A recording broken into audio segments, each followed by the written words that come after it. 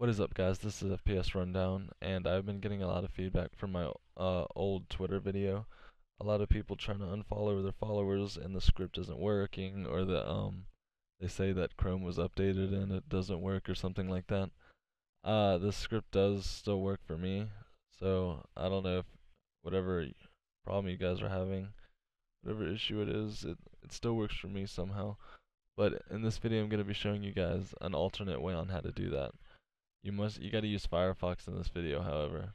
So make sure you have Firefox installed, and the browser add-on we're gonna be using is iMacros.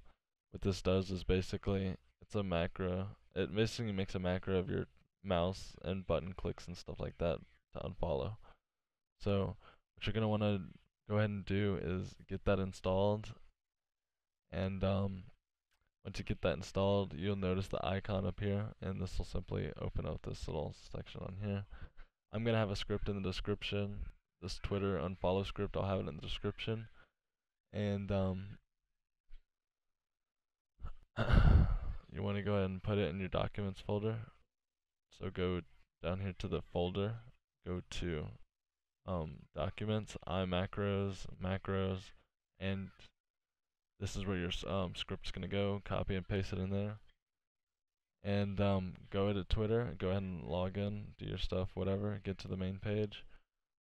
And then you'll see your script in here. Simply click on it, and what this will do is unfollow all your followers. Basically the same way as my other script does, but this is slightly less as fast than the other script does.